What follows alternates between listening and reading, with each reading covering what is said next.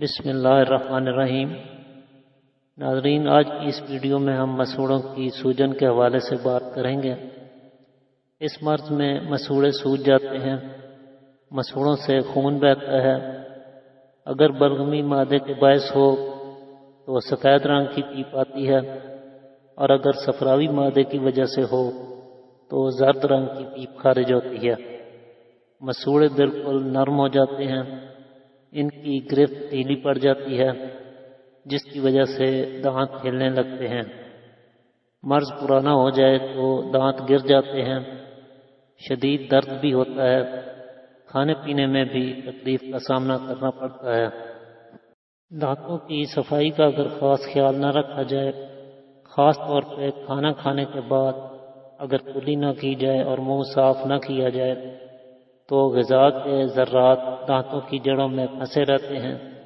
یہ ذرات متعفن ہو کر درد اور سوجن کا باعث بنتے ہیں۔ اسی طرح دانت صاف نہ کیے جائیں تو دانتوں کی جڑوں پر زرد رنگ کا میل جم جاتا ہے، پھر اس کے نیچے پیپ پیدا ہو جاتی ہے اور مسوڑے زخمی ہو جاتے ہیں۔ یہ مرض کبھی وٹامن سی کی کمی کے باعث بھی پیدا ہوتا ہے۔ ایسی صورت میں مسوڑے نرم ہو کر ان سے خون بہنے لگتا ہے، مریض دن بدن کمزور ہوتا چلا جاتا ہے، بعض دفعہ جسم کے کسی دوسرے حصے سے بھی خون جاری ہو جاتا ہے۔ ایسی حالت میں غذا ایسی استعمال کرنی چاہیے جس سے وٹامن سی کی کمی پوری ہو سکے، مثلا سیب، گاجر، ٹماٹر، سنترا، مالٹا، لیموں، انار اور اناناس وغیرہ زیادہ استعمال کرنا چاہیے۔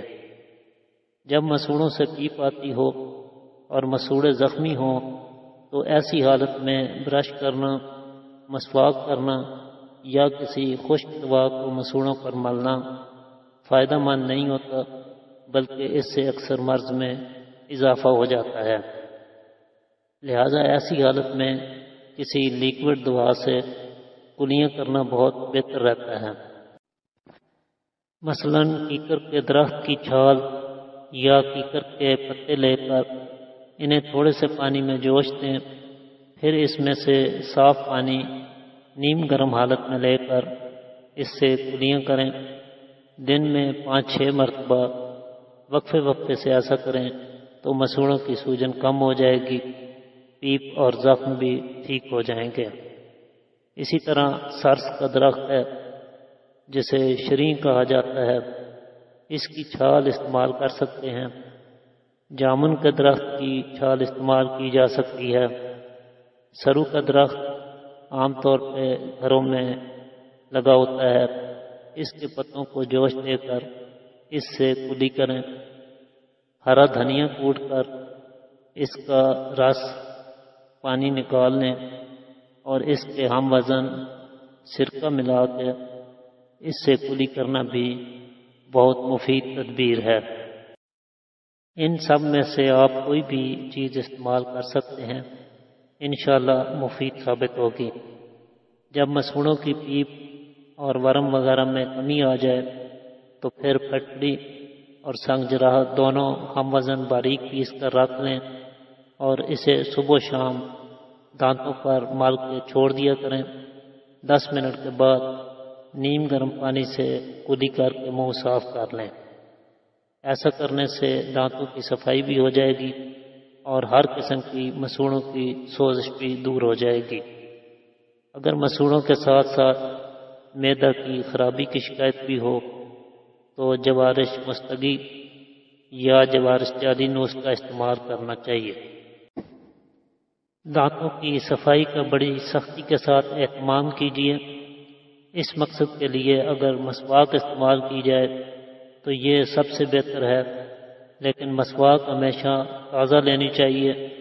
پرانی مسواک سخت ہوتی ہے اور اپنے سخت ریشوں کی وجہ سے مسوڑوں کو زخمی کر دیتی ہے، اس لیے مسواک ہمیشہ تازہ لیں اور زیادہ موٹی نہیں ہونی چاہیے۔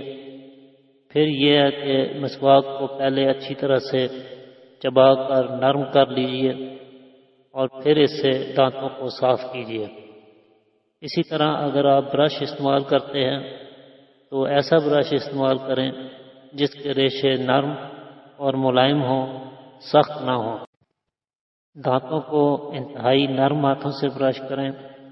کوئی بھی چیز کھانے کے بعد کلی کر کے منہ کو اچھی طرح سے صاف کریں۔ تمباکو سے بنی اشیاء، سگریٹ، نسوار اور پان سے مکمل طور پر پرہیز کریں۔ امید ہے ناظرین آج کی ویڈیو آپ کو پسند آئی ہوگی۔ لائک اور شیئر ضرور کیجیے گا۔ آپ اجازت دیجیے، اللہ حافظ۔